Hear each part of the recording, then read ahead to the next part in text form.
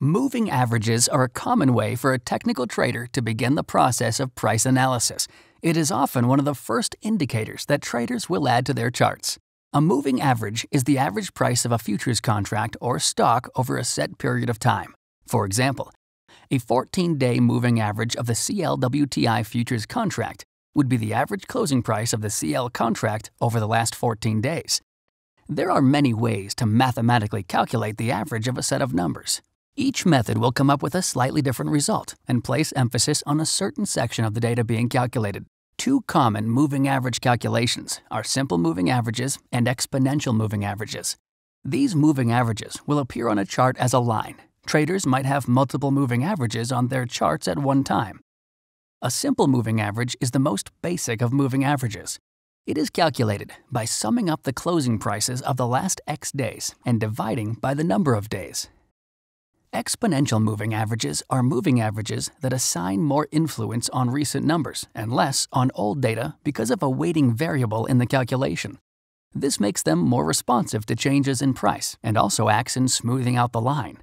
Exponential moving averages calculate variables from SMA, a weighting multiplier, and the time of cycle. Here is a specific calculation, but, as with simple moving averages, no calculation is needed on your part. The moving average indicator will calculate this for you and show the result as a line on your chart.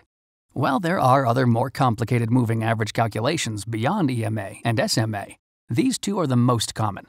Other moving averages are basically an EMA that assigns different weighting and smoothing variables to the calculations. Moving averages are often used to compare where the current price of the underlying instrument is in relation to support and resistance as shown by the moving average lines on a chart. When price moves down to a moving average line or up to a moving average line, traders can use this as a signal that price might stop or retrace at that point. For example, if price moved down to the 200 EMA, a trader might think that price might stop moving down from there as the 200 EMA will act as support for price to move back up. Traders can also visualize short-term and long-term support and resistance on a chart by adding moving average lines of different time periods. For example, a trader could use the 13 EMA as a short-term indicator and the 200 EMA as a longer-term indicator on the same chart.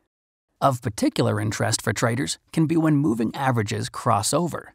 Crossovers, which occur when one moving average line crosses another moving average line, is used to signal bullish and bearish signals. Short-term moving averages crossing above longer-term moving averages is generally seen as bullish, and long-term moving averages crossing below short-term moving averages is generally seen as bearish.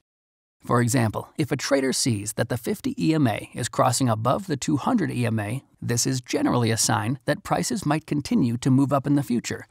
Moving averages are simple yet powerful tools that traders can use to help visualize where price has been and where price might be moving next.